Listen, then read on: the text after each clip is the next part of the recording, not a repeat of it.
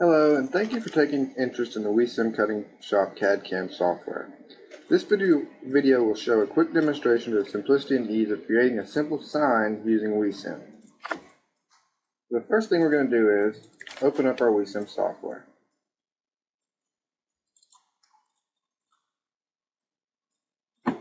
Then we'll click on the Cutting Shop icon, which will open up Cutting Shop to allow us to draw our artwork type sign. We're going to create a new file.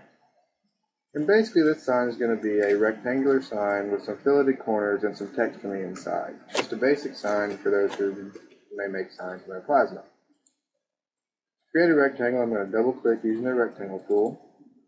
And a 20 by 10 rectangle is what I'm going to use. I'm going to view, zoom all to view my entire drawing here. And go ahead and fillet my corners. By double clicking, I can set my corner radius. My corner radius is set at 1, so I'm going to leave it set at 1 for this part only. Then by simply clicking on the entities you'd like to fillet, it is automatically done for you.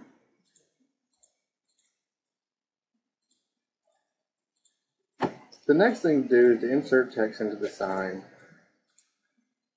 By inserting text, all you must do is click on the text button and double click into the perimeter you'd like to insert the text into. This sign will be a simple road sign.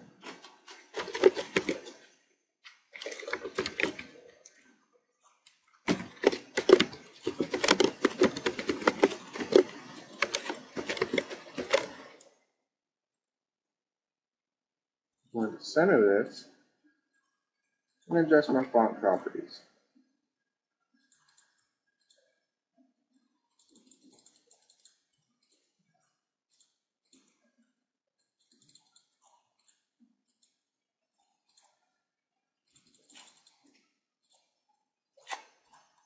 Here I've shown you all the different possibilities for font. For this sign, we'll simply use an Arial type font.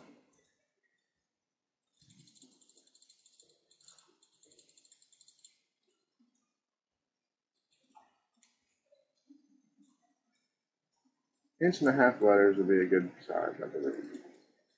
Click OK.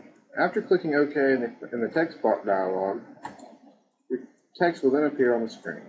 By using the Move tool, you can move things one of two ways. You can drag it, or you can move things on a coordinate plane, just like you would in a CAD program. By setting our rectangle to 0, 0, we'll then move our rectangle, then we can move our font. To center this, our X will be on 10, and our Y will be on 5. Completely centering our sign inside the workspace here. All you have to do now is convert this text to polylines and bridge the parts that have interior cuts.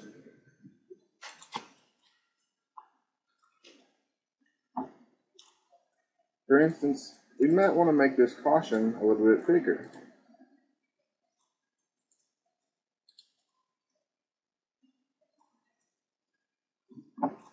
Now that we've made that a little bit larger, we can now change the size of this if we'd like, and then bridge our sign.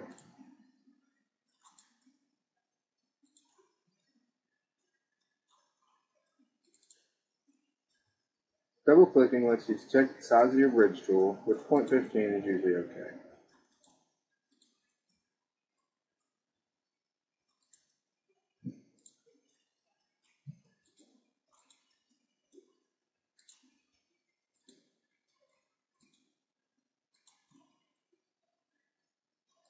Here we simply go around the part and bridge the spots that need to be bridged.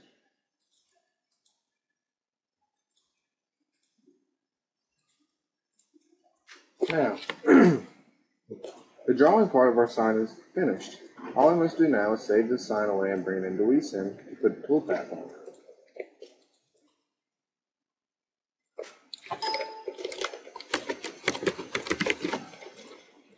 We're going to save this as an AutoCAD DXF file and simply click Save.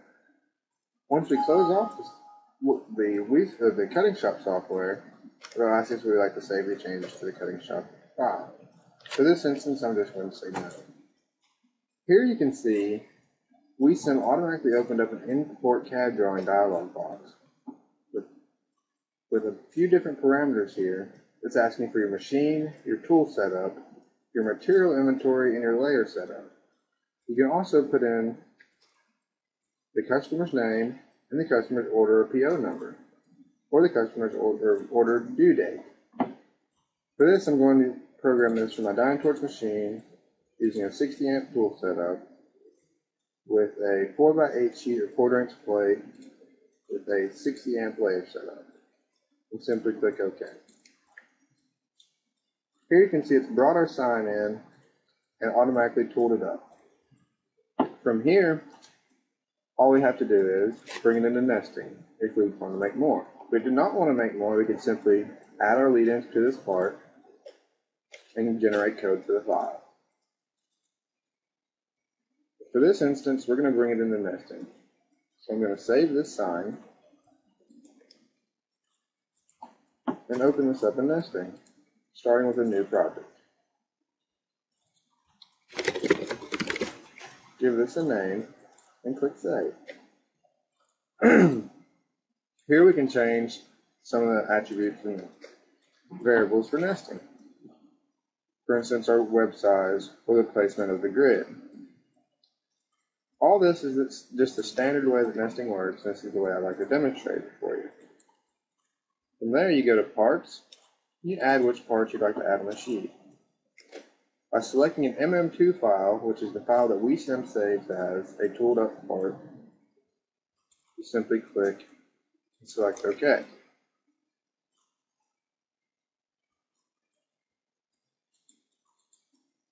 From here, I want to fill the sheet with as many parts as I can. So I'm going to set my quantity to -1 and my rotation to 4 and click Apply. Here you can see that our part is still the same, and we're almost ready to nest it.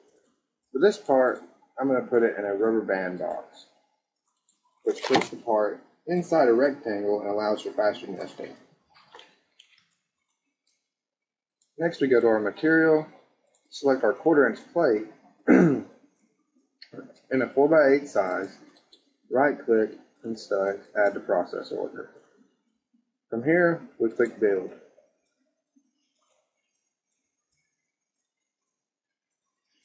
As you can see, it's laid our parts out on a sheet, getting the most out of the sheet it possibly can and the most parts it can possibly get as well.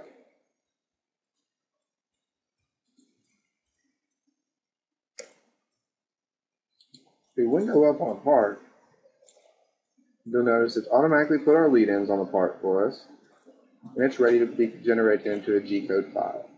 To generate it into a G-code file, all you have to do is click on our CNC code generator. Set your feed rate if you'd like to do that here, or you can do that on your machine in your control software. You can select your pointer direction, that's completely variable. You can also change the sequencing of the part. Containment order, preset tool order, or process flowchart. For most of the time on a plasma, you will use process flowchart. There's a few different process flowchart parameters you can select. Here I can select where I want to save the file.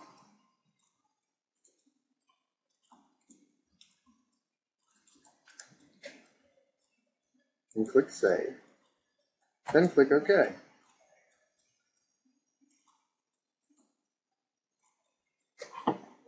We have successfully coded a part using WE-CIM. We've also drawn a part, nested a part, tooled a part, and added lead-ins to the part as well. So if we close off WE-CIM, it'll ask us if we would like to save the part. We're going to say yes. And using a CNC machine control software, I can open the file up here